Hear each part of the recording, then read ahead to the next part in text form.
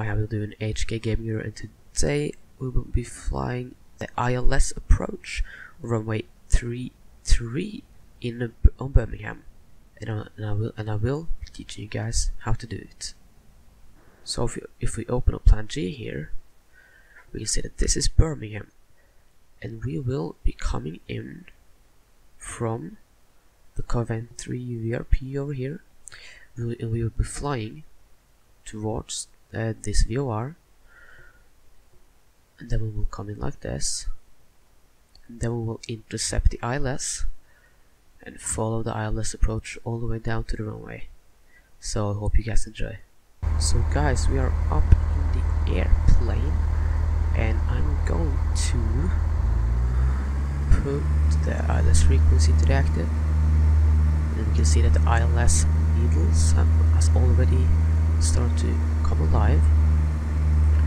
So when you know what direction you want to fly, you're just gonna keep on flying that direction until the ILS path starts to, until the localizer starts to come alive. And the localizer is that little needle that's right there. When that starts to turn, you want to turn with it. So I'll catch you guys when that is starting to come alive. So that needle is now starting to come alive. So what you want to do, you want to turn with that needle. So now you want to turn to a heading of 3-3. So you line up with that needle. And when you line up with that needle, like we are now, we are in the same direction as the runway. So we are now actually lined up with the runway, but we cannot see it yet.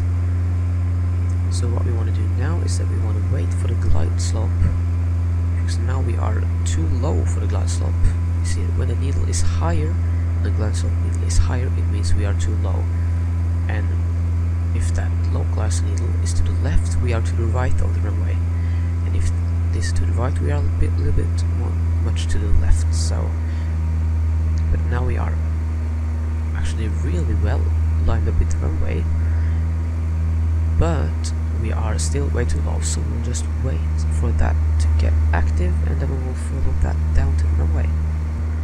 So we can see that we are now a little bit to the right of the runway, because that localized needle is starting to go to the left. So then just turn with it to the left, and it should start to come back to the middle.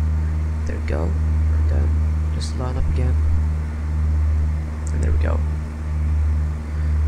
So what I will, now you can see we are much to the left of the runway. So this is pretty much a worst scenario landing, because it's so low visibility. But now you can see that also the glide slope is active. So now just try and fly with that one as well.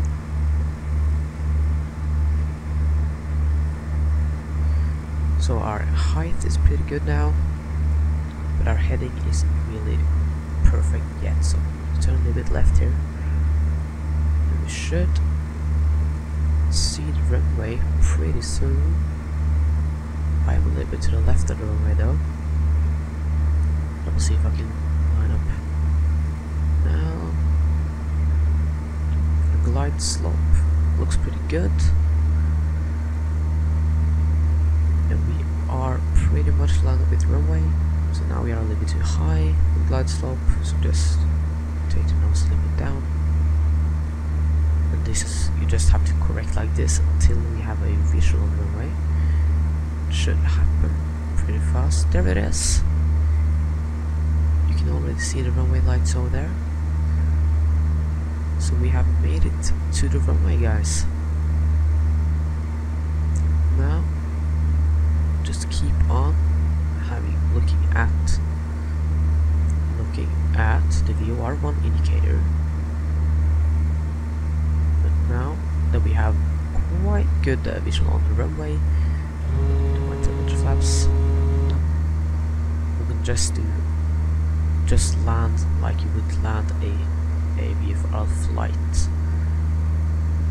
So now the glide slope and localizer is pretty much fully aligned, so that means that we are right in front of the runway, and we are at the correct altitude. And if we take a look out of the window, we can see that we are pretty much close to the runway.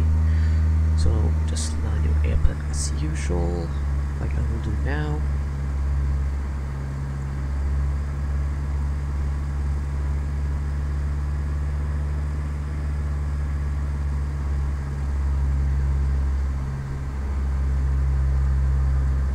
Now over at Echo Golf Bravo Bravo Birmingham, it's a pretty long runway, so don't have to land just at the start. Ooh, come on, get down. Oh, that was a bad flare. We are down. So guys, not the best landing you've ever seen, but it was a pretty nice ILS approach.